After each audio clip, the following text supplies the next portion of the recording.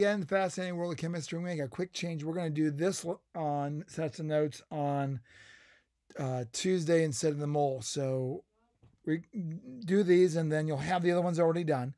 We're looking at percentage composition, the amount of element in a compound expressed as a percentage. Now, we looked at carbon dioxide before and we found out the formula mass was 44 AMUs or 44 U's. To find percentage composition, all we're going to do is take each element, carbon and oxygen, and then we'll take the atomic mass of the element total, so that's 12 AMUs, divide by the total atomic mass, which is 44, and then we multiply by 100 because it's percentage. And since there are no sig figs here, always take the answer to 2 decimals. That's what I want.